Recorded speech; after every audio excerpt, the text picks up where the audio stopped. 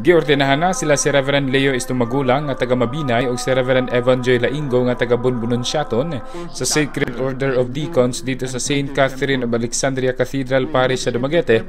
Pinaagi ni Most Reverend Jultio Buhisan Cortes ang obispo sa Diocese sa Dumaguete.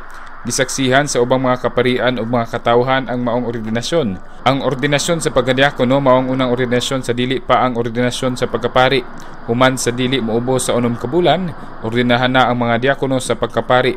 Ang usa ka diakono mamahimo nga mobunyag, mobendisyon, mukasal, mohimo og funeral ug burial services gawas sa santos nga misa, mopakalawat, mohatag og humilya, ug obligado nga moampo sa divine office matag adlaw. Samtang sa Reverend Estomagulang nagmalipayon nga taliwala sa hagit sa panahon, napahigayon lang gihapon ang ilang ordinasyon. Kay matod pa ni Bishop Cortes sa homilya niini, ana ay bagyo og kangitngit apan ana ay adlaw nga migawas, ug para ni Reverend Estomagulang timaan kini sa paglaom.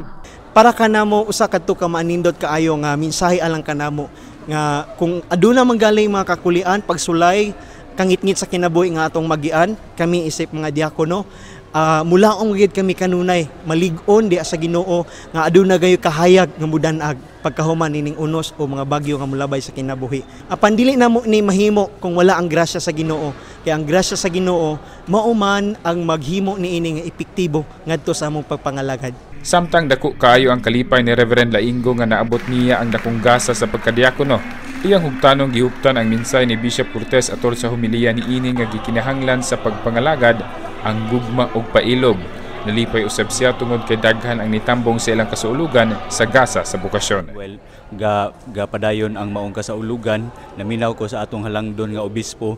Ibutang gyud ako sa akong kasing-kasing ug alimpatakan kanang iyang mensahe nga gisilsil gyud kanamo mao ang pagpangalagad sa katawhan sa Dios pinaagi sa gugma ug pagpaubos. Inyo kaming tagaan pud sa inyong mga pag-ampo aron masustain namo ning gasa sa simbahan. Isip gigikan guni sa Ginoo nga maong gasa nga iyang gipaambit kanamo alang sa pagpangalagad sa iyang katawhan. Dako usab kaayo ang kalipay ni Most Reverend Jultio Cortes nga ana poy bag-ong mga gasa nga nadawat ang Diocese sa Dumaguete. Nagmapasalamaton usab siya sa Ginoo tungod niini. Nalipay kaayo ko nga aduna napud kitay duha ka diakono nga gasa sa Ginoo aron sa pag-alagad sa Diocese of Dumaguete. Gikan ko yung taon ni sila sa mga hilit-hilit ba unang pasalamat sa Ginoo nining gasa niya. Nang hinaot usab siya nga human sa 6 ka bulan, maordinahan na gayud ang duha ka mga diakono sa orden sa pagkapari. Kini ang iyong kaarangkada, Bandilyo 3, Fritz, Gerold, Comcom.